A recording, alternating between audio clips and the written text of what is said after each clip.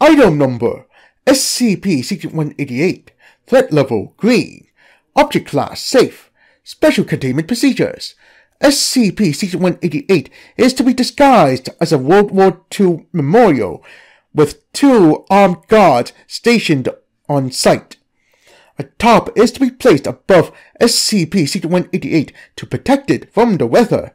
6 locks are to be placed on the hatches and emergency hatches of SCP-188 to prevent anyone from trying to enter it.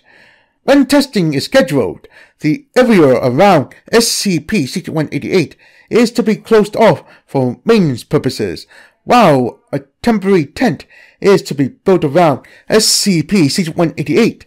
Any person attempting to enter SCP-188 are to be restrained and placed into police custody for degrading a war memorial. Description: SCP-188 is an American M4A3E2 76 WWII Sherman Jumbo Tank, displaying signs of wear and rust. On the left side of SCP-188 are located 2 holes presumably caused during combat. The name "A Killer" can be seen written on the right side of SCP-188 in an advanced stage of corrosion. SCP-188 is located in a forest near Lone, Germany. All attempts to move SCP-188 has been unsuccessful. Accidents ranging from mechanical failures to accidental injuries on personnel occurring every time an attempt was made. When SCP-188 is entered, the subject vanishes and wakes up within SCP-188-1. SCP-188-1 is separated into 2 parts, a large factory at its center resembling the Fisher Tank Arsenal, also known as the Glen Bronk Metal Center before its closure in 2013, in Glen Bronk, Michigan, and a large dense forest that surrounds the factory. It is impossible to exit the forest, as any who wandered into it found themselves back to the factory. It was recorded that necessary commodities such as food and water generate endlessly within SCP-188-1. It is unknown how the food and water materialize within SCP-188-1. An unknown entity designated SCP-188-2 resides within SCP-188-1. SCP-188-2's appearance is as of yet unknown. Descriptions mention the presence of a light similar to a car's headlights, which hides the body of the entity due to its intensity. The light was recorded to emit 50,000 candelas and is approximately 120 centimeters in diameter. Subjects that encountered SCP-188-2 mentioned the presence of a smell similar to a decaying corpse in the area where SCP-188-2 appeared in. When a human being comes into view of SCP-188-2, it will give chase until the subject is caught or out of reach. If SCP-188-2 manages to catch its prey, they will both disappear. The body of the subject will reappear 2 days later on the outskirts of the forest or of the factory, displaying signs of heavy mutilation and lacerations all over the body. Addendum: Journal 6188. SCP-188 was brought to the attention of the Foundation following rumors of several people going missing in the forest near Lone, Germany. During the early discovery of SCP-188, researcher Miller, along with his assistant, was sent to the location of SCP-188 for analysis. Assistant researcher Fun entered SCP-188 to gather samples and disappeared. After several minutes of no response, researcher Miller notified the Foundation Command of the presence of an anomalous entity after discovering the disappearance of Assistant Researcher 1. Several days later, Assistant Researcher 1 emerged out of SCP-188 with a journal in their possession.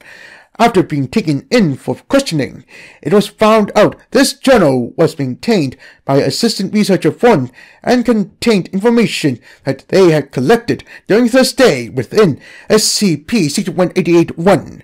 The following are some relevant and noteworthy excerpts from Assistant Researcher 1's journal. Page 1. Around a week ago, me and my assigned researcher were sent to do sampling and confirm the possible presence of an anomaly. There was a rusty old tank there. Researcher Miller told me to go in it and take a sample, as well to check out the interior for anything noteworthy, which I complied. After entering it, everything went black and I found myself in the factory. I encountered a few other people after wandering around, quite a friendly bunch. They had formed a sort of settlement in the upper area of the factory. I was brought to two men, probably the chiefs. They were both in military uniforms, although one was gray and the other light brown. They told me everything I needed to know about this place and the dangers, as well as the oddities happening around. Page 5. It seems this is some sort of dimension, and the main catalyst being that tank, as everyone I have asked in the settlement last recall entering it for varying reasons. Food and water doesn't appear to be a problem, as the offices within the factory seem to replenish themselves every 3 days. And as it is common with anomalies like this, there's something roaming in the outside. With my years working for this company, I'd be more surprised that there weren't one. Apparently, this thing usually roams around the forest, but it sometimes goes into what they call a hunt, where it'll start actively searching the factory for people to catch. Thankfully, it can't enter the upper levels due to its size and the staircases being merely spiral ones. Page 11. Something strange is following me. Once a day, I'll see the same half-built tank somewhere in the factory. And thinking about it the first time I arrived here, it was the first thing I saw in the middle of the factory floor. I asked the settlers about this, and they told me they never experienced something similar, although one of them mentioned that one of his friends once complained about being supposedly followed by a tank.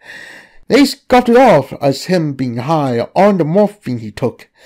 He was apparently caught by the creature before my arrival, although they mentioned never finding his body. One of the chiefs who knew him the best told me he was a former tanker, operating during the Korean War in the Persian apparently. That night I was met with a dream of a screaming man surrounded by darkness. This damn thing is getting to my mind. Page 16. I was assigned to watch duty today. The sentry's nest is located on the rooftop, gives a pretty good view of the area, although I noticed that the forest stretches past the horizon. Near the end of my shift, I noticed several trees in the outskirts shaking a lot with loud sounds echoing. I notified the chiefs over the radio and they issued a call telling everyone to head back to base immediately, saying that our hunt was about to begin. We could hear it growling and stomping within the factory for the entire night. At around 3 a.m., I heard a scream outside. We found her 2 days later, near the outskirts of the north side of the forest. Ever seen a bear attack? Well, I did, and it looked really close to that, although with a bit more charred skin. Page 22. Something is happening. The hunt has been lasting for 2 days now. We counted around 7 disappearances. Someone managed to enter the upper level and attack the main entrance to the base. We haven't heard back from the barricade and watchers since. They are probably hiding or dead. People are scared, and some of them even started spreading rumors that I was the cause of the creature's attacks, as it never was this active before I arrived. Page 24.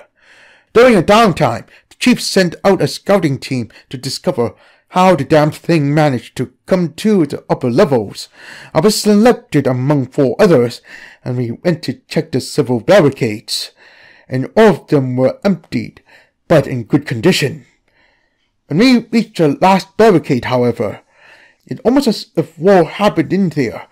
Burnt marks, blood, guts. A few meters from it, we found a huge hole in one of the concrete walls. This frickin' thing carved its way from the lower levels through a wall. But that, when it hit me, the smell, a pile of around 6 to 7 corpses had been placed in one of the corridors nearby.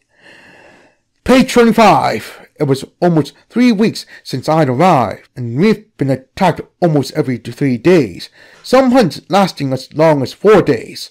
One of the chiefs picked me, and another guy called Joseph to go scavenging with him for metal. The door had been badly damaged during the last hunt. I learned the name of the chiefs that day, Peter and Jack. Peter told me how both of them wound up here, talking about the rumors circling around the camp that I'm the reason for the creature's aggressive behavior. Joseph was ahead of us while me and Peter were talking. We hadn't noticed that Joseph was no longer in front of us, as a blinding light suddenly lit up on the other end of the corridor. We ran like hell. Peter and I got separated as he told me he'd draw the attention of the creature. It was the last time I saw him. Page 27. When I arrived alone and breathless, everyone was looking at me with disgust. Some started saying that I pushed the other two to save myself. The others blamed me for the death of one of their leaders, demanding that I be pushed outside in hopes to stop the creature. Jack, the remaining chief, tried to calm everyone down to no result as the mob grabbed onto me and knocked me unconscious. When I woke up, everything was black around me. It's been 5 days since that happened. I think I should be dead, but it doesn't look like it, as I still have everything on me. Good thing I packed a flashlight. I have to say, this feels strange. I've always been on the end that observes and documents anomalies like this. Being on the receiving end of it should terrify me, but it doesn't. Page 29. Walking through the darkness keeps me awake. I don't want to fall asleep this time. I keep dreaming about this same man every time, shackled by the darkness around him like I am right now, screaming for help into the void in the hope of a response.